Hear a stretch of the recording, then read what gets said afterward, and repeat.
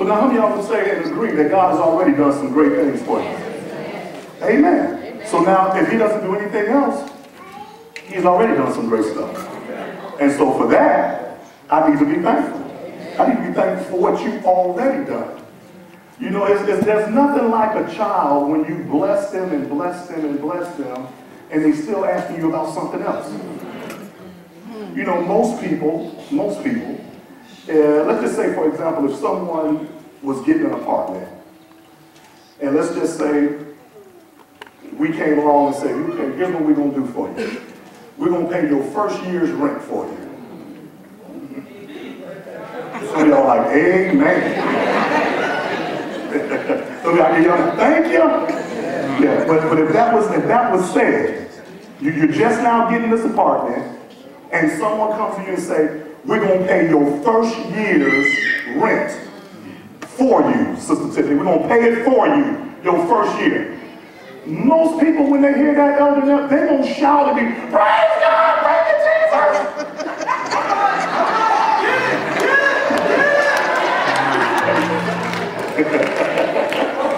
I used to do that back in the day.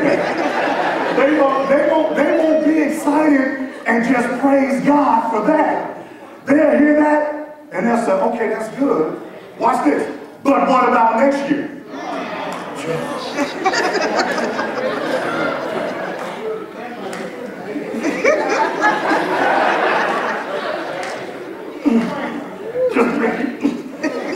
What about next year? You ought to be thankful for this year.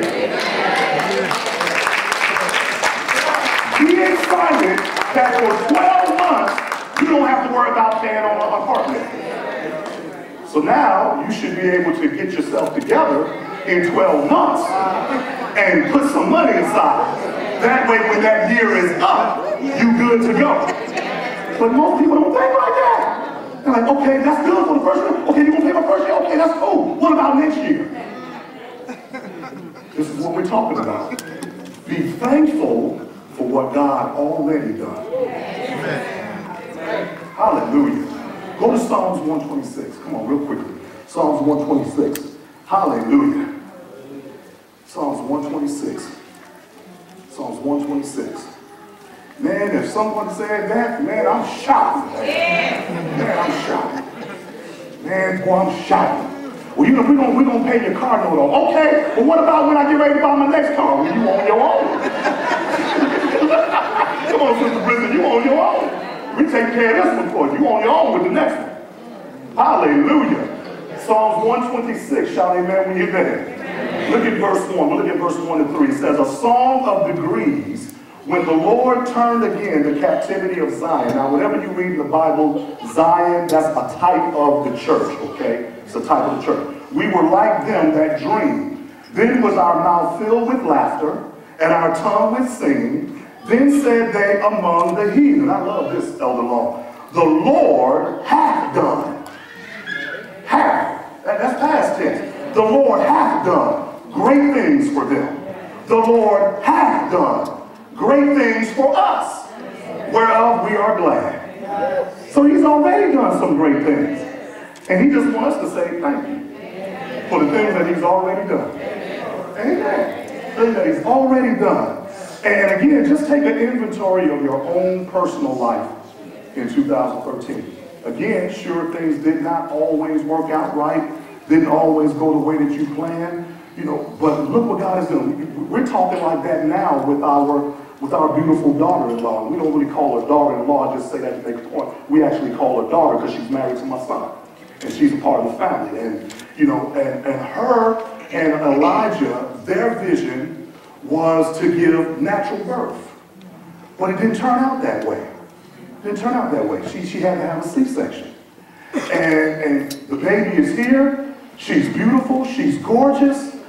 And yet our daughter is still kind of struggling with, I didn't want to do it that way. I didn't want to do it that way. I wanted to be natural birth. And she was kind of down when First Lady was there. And First Lady was picking her back up, saying, daughter, don't worry about that. She's here. She's beautiful. She's gorgeous. And then Elijah, her husband, was trying to pick her back up. And then my son called me up. He was out riding and he called me up and he said, hey, Dad. I said, what's going on, boy? He said, hey, Dad. He said, you know, I just want y'all to pray for Michaela. I said, really? I said, what's happening?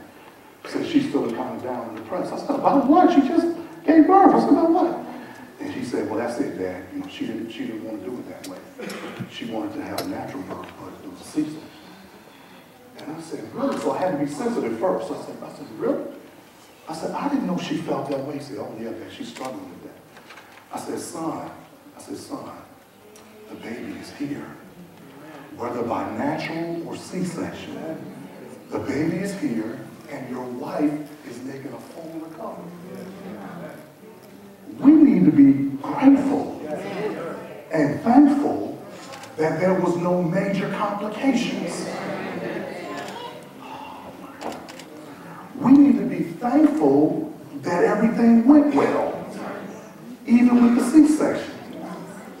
We need to be grateful that she's recovering, she's doing well, the baby is healthy, the baby is doing well, your wife is doing well. We're not going to sweat the small stuff. We're not going to dwell over, I didn't want it to happen that way, I wanted it to happen this way. Well, let's just be grateful that she's here. See? Be thankful for what the Lord has already done. Hallelujah.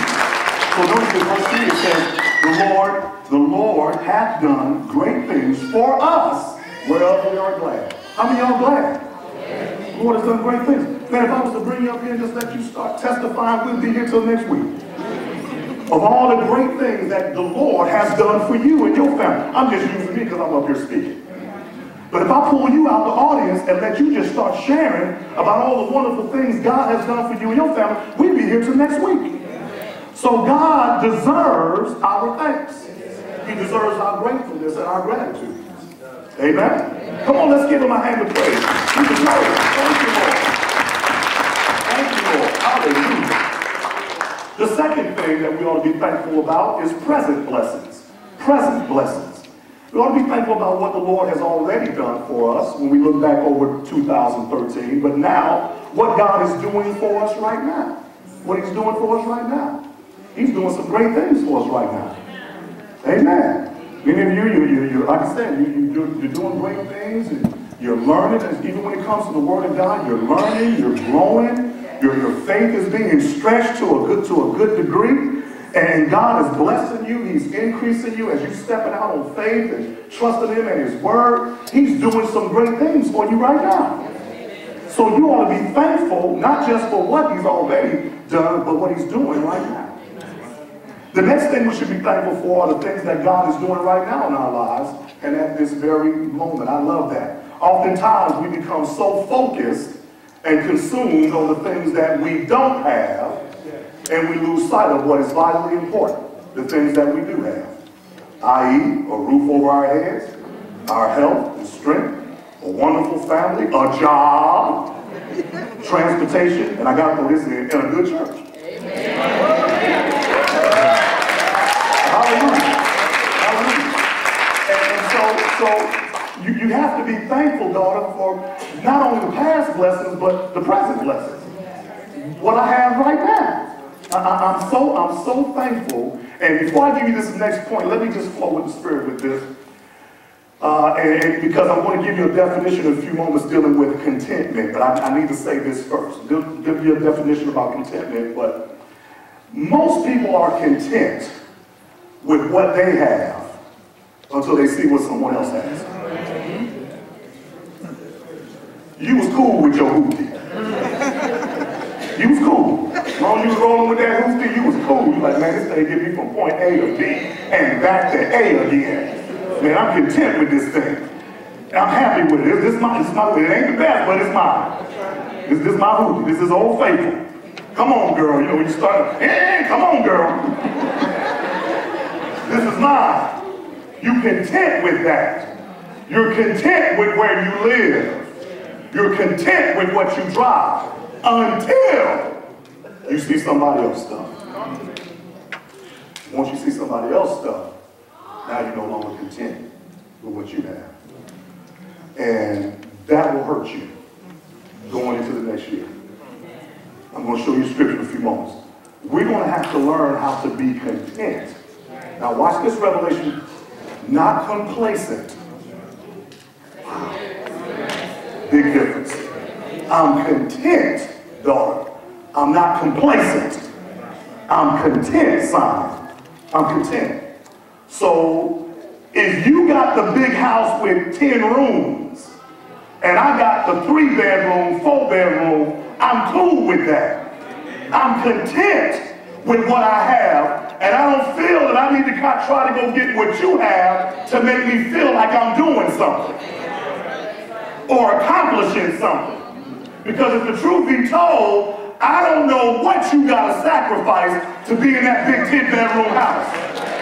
I don't know how many meals you got to miss.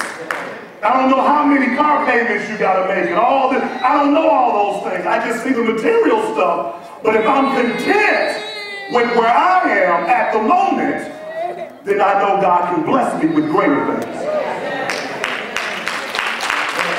And that's what hurts many Christians. They're okay with what they have until they see what someone else has. Okay? And you and I are going to have to learn how to be thankful for what we have. For what we have. You know, I look at Hollywood, and you don't follow Hollywood for nothing. That's just entertainment. But I'm going to use this as an example. I look at Hollywood marriages, for the most part, not all of them, not all of them. But I look at Hollywood marriages, and these folks spend thousands of dollars to put on this big hoopla. And they spend thousands of dollars. This wedding costs 70 grand or 100 grand or $2 million and all this stuff. But praise God, praise God, praise God. I ain't praise God.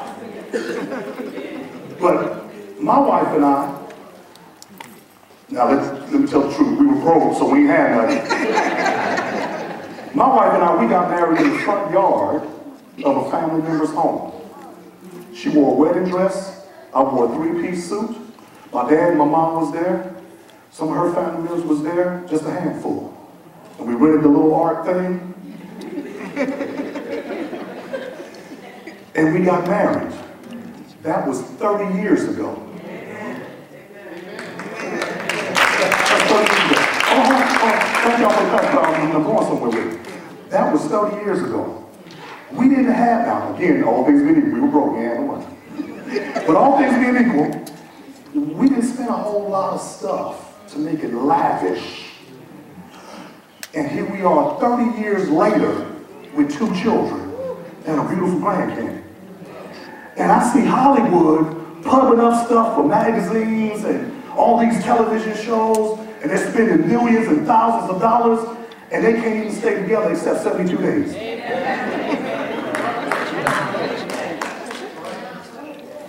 At some point, you're going to have to really figure out what's really more important. And be content with where you are, thanking God for where you are and what you have at this moment so He can trust you with more, to handle more, and then increase you with more. Because the word of the Lord says, he that is faithful with that which is least can be faithful with more. If you can't take care of the hoopty, why are you praying for a Mercedes? Or whatever other brand you may like. I just use that, whatever brand. Why are you praying for that and you can't even take care of the hoopty? No, be content with where you are. Be content. Don't be complacent, but be content. Man, I'm in a 2-bedroom apartment right now. This is not my last stop. This ain't my last stop. God, I'm believing in you for either a 3-4-bedroom house or if it's a 3-4-bedroom apartment. I'm believing you for the next level, God. But I'm not going to cuss or curse what you've already blessed me with. It may not be much to anybody else, but it's a whole lot to me. And I thank you, Lord. I thank you for my 2-bedroom apartment. I thank you, Lord, because I don't have half the headaches that some folk that own houses have. Thank you for it, Lord. I thank you. Lord, I thank you for my hoopty. Yeah, I thank you for my hoopty. it's rusty, and I got to use tape here and there, and got to tie some stuff together here and there. And when I pull up to the light, I see this dude pull up next to me in a brand new whatever. He looked at me and I looked at him, and I just let him know, yeah, she bad. Yeah, but I'm not going to be upset with what he's doing, what she's doing. Lord, I thank you for where I'm at right now. You know, when I went to Germany to pastor our church there in Europe, the church bought me a car. And Ebony, the car that they bought me, was real interesting. They bought me a Peugeot. And the Peugeot is a 4-door small, or you like that car, you like that car. It was a small, compact car, had 4 doors on it. It was painted one color and one door was a rust color. So if the whole car was blue, one door was rust.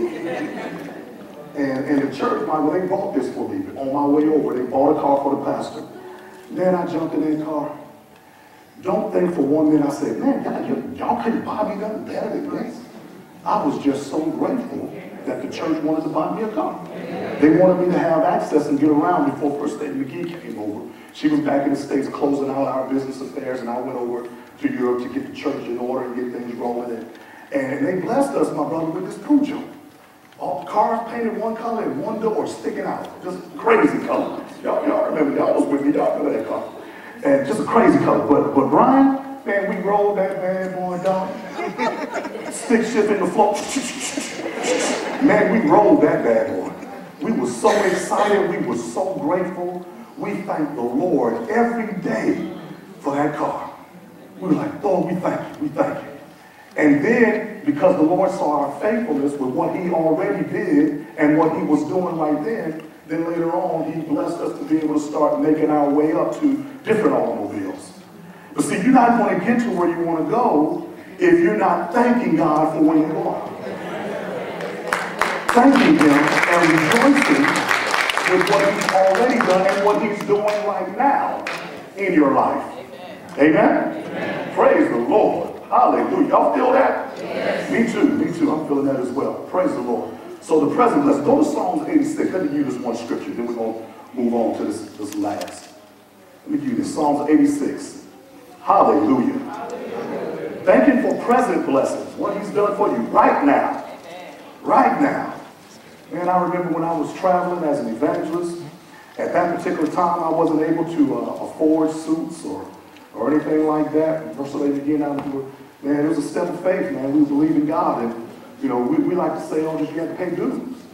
You know, people look at me now and they think, oh, man, boy, Pastor got it made. He ain't his daddy. He's dressed nice, he's driving nice, he ain't live nice. Look, that stuff didn't just come overnight. Can I get a better amen? Amen. That didn't come overnight. We had to pay some dues in this ministry. Trusting and believing God and walking by faith and not by sight, doing without a whole lot of stuff at that time. And I'll never forget when we were pastoring over there in Europe and we had to do without some things. And then when we were starting off as evangelists, we did without a whole lot of different things, just trusting God. But we thank God for what we had. My aunt let us stay in her duplex, but the duplex didn't have central air and heat. It had cracks in the windows and cracks in the floors and where critters could come in. And when it was cold at night, we had to put plastic up around the windows. We had to put towels in front of the door. Y'all know nothing about that. Y'all know nothing about that. We had to put towels. Y'all do? How many y'all know about that? Okay. We had to put towels in front. We had to put towels in front of the doors and all that stuff. And at that time, brother, I wasn't able to buy a suit, man. Couldn't afford a suit. Here I am, a minister of the gospel, and couldn't afford a suit, man. And my wife and I, we would go to the boutique, is what she called it. It's actually called the Goodwill. But we'd go to the boutique, and I would go in there, and I'd find me a nice shirt for $2, and maybe a tie for 50 cents, Brenda, and a pair of slacks, maybe for $1.50 or whatever the case may be. A pair of shoes for $4 or $5.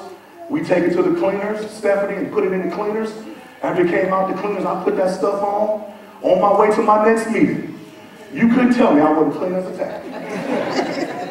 You couldn't tell me I wasn't clean. Man, I was clean, man. And no one knew that I was up there preaching about faith wearing clothes that came from a Goodwill. And neither did I curse my provisions at that time. So God, I just thank you that I'm able to at least go in there and buy something. And then I made this prayer, Elder. I said, Lord, one day you're going to bless me to be able to buy whatever type of suit I want to buy, the jacket and the pants to match. At this time, I had stuff mismatching. And I said, one day I'm going to be able to walk into a store and just buy anything off the rack, whatever I want. Well, that day has come. That day has come. But it wasn't always here. It wasn't always here. I had to thank God for what he had already done. And if you fail to miss that, you're never going to get to where God wants you to be.